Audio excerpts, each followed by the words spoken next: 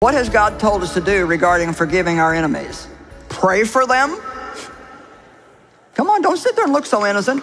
How many of you actually really sincerely pray for the people that have hurt you to be blessed?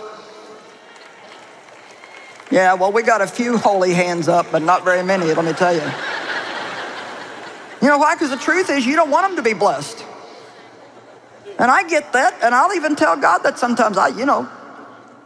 The Bible says that you bless and do not curse them. To bless means to speak well of. To curse means to speak evil of. So that means you got to stop retelling everybody what they did to you over and over and over and over and over and over. You got to zip your lip, pray for God to bless them. It is very hard to keep hating somebody that you're praying for every day. Come on, don't make me come down there. I said it's very hard.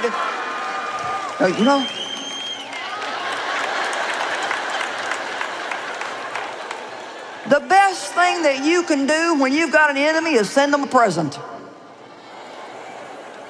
Now that went over big.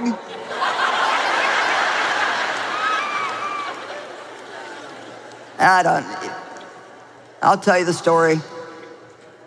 Somebody came to the office one day and they were all upset because they'd been in a local restaurant and were sitting at a table where somebody sitting in the booth beside them was cutting down us and our ministry.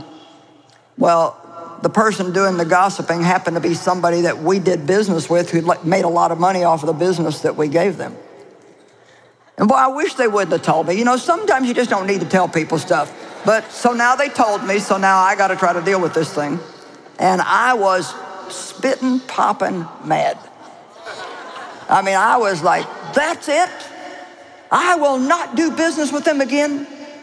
That is not right for them to sit and gossip about me. I'm going to let them know that blah. And I went on like that. You know how we are in our head making plans on how we're going to. Come on, you ever lay around and just make plans on I'm going to say and I'm going to do and I'm not going to do. And so it's like I don't know, 2, 3 o'clock in the morning and I'm still thinking about what I'm going to do. And the Holy Ghost spoke to me and he said, really, you're not going to do any of that.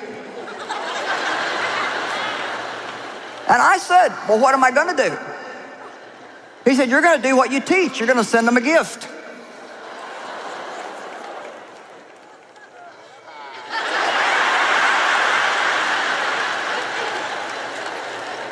Well, I wrote a book called Me and My Big Mouth, and I'm telling you what, I so desperately wanted to send them a copy of that.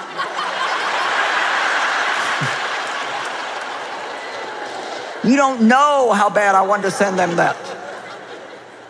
Oh, but we ended up sending them gift certificates to go out and eat and yada, yada, yada. But here's the thing. The minute laying in that bed that night, the instant that I made the decision to do what God had told me to do, the burden lifted off of me. My joy, I hadn't even done it yet, but because I knew I was going to do it, joy returned, and I could see the humor in the whole thing, how it defeats the devil when you turn around and you're good to somebody who mistreated you. Come on. Okay, now, you don't have to feel like praying for somebody to be blessed to pray for them. You do it in obedience to God. You don't have to feel like blessing your enemies, but you can do it in obedience to God. And it's perfectly fine if you say, God, I don't feel like doing this, but I love you so much that I'm going to do whatever you tell me to do because I believe that your word works. And so I'm just going to tell you right now, you are going to be living in this stupid, ugly pit the rest of your life if you don't make a decision that you are not going to live angry and you are going to start getting so good at forgiveness that you are going to give the devil a breakdown.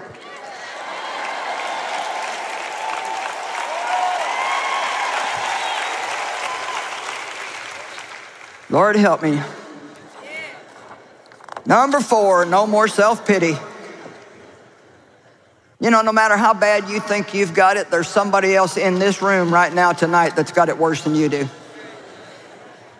Count your blessings, and I mean that. I've been doing something the last week or so, week and a half. I don't know how hard it'll get after I do it a while, probably harder, but I'm writing down 10 things every day that I'm thankful for in my journal, but I made a commitment that they had to be 10 different things every day.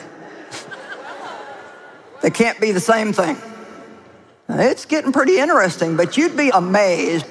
I mean, really just jaw-dropping amazed at all the things that we have to be thankful for if we would just actually stop for a minute and pay attention to them. It would so drive self-pity out of your life that it would have no way to even hope to get in.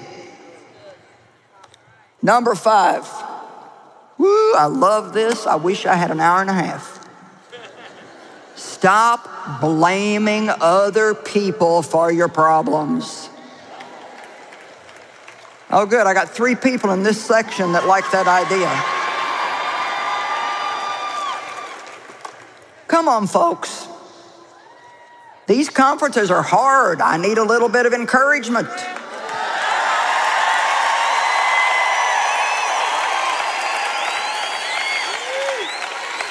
I want to see how many of you are doing this when you're 73. Amen.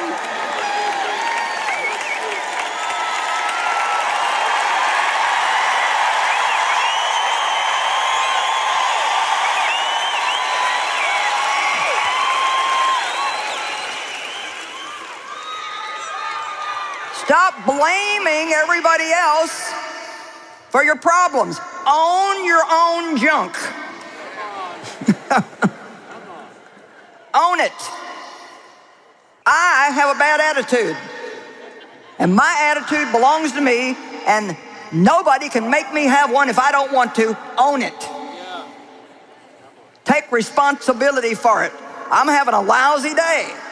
Well, I think it's your fault. Well, no, I can choose to have a good day if I want to. Nobody else can make you have a bad day if you really don't want to have a bad day.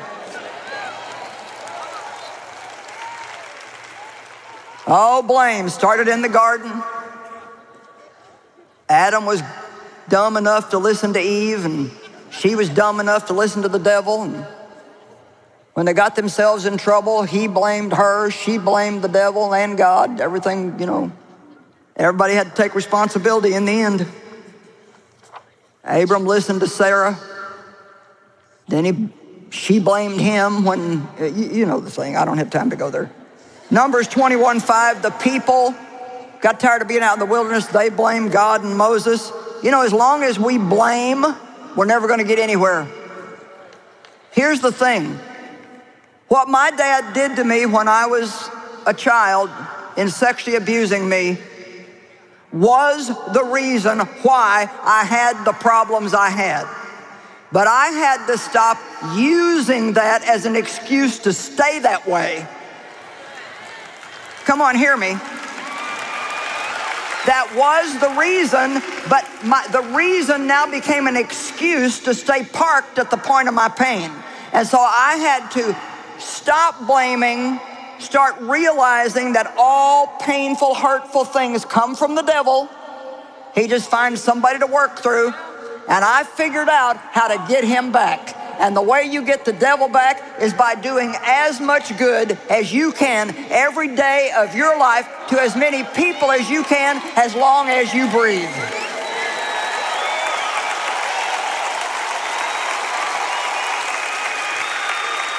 Romans 12:21, we overcome evil with good. One of the most powerful scriptures in the Bible. That's why God says, bless your enemies. Pray for those who treat you cruelly.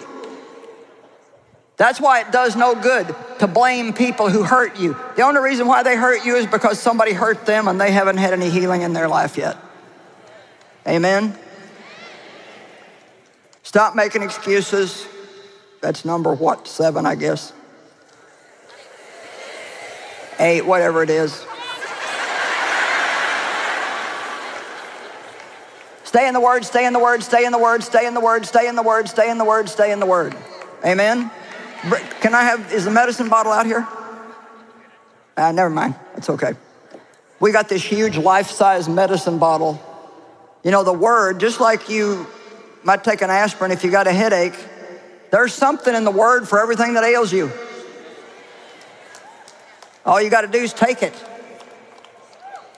You got a prescription that's got as many refills as you'll ever want. And you can't take too much. The Word of God is one thing you cannot overdose on. Be patient. Let the Holy Spirit lead. And help as many people as you can possibly help. Now, here's an option that you have that I would like to see you take. One day a farmer's donkey fell into a pit, and the animal cried piteously for hours and hours, for the farmer was trying to figure out what he should do.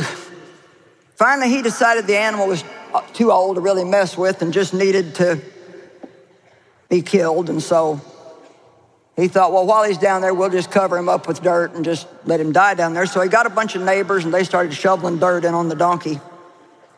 Shovel after shovel. The donkey cried piteously, horribly. They heard these sounds coming out of the pit. Then to everybody's amazement, all of a sudden it got real quiet down there, and I guess they thought he'd died. A few more shovel loads later, the farmer looked down the well and was astonished at what he saw. Every time they would throw a few shovels of dirt on the donkey's back, he'd shake it off and get up on top of it. And they'd throw some more down there, and he'd shake it off and get up on top of it. He was getting closer and closer to the top of that well. A few more shovels full, and he shook it off, got up on top of it. If people throw enough junk on you, and you shake it off, and you keep getting on top of it, one day you'll just walk off and go take your place in the palace. Come on, give God a big praise. We're gonna be gold medal Olympiad champions for Christ. I pray for you in Jesus' name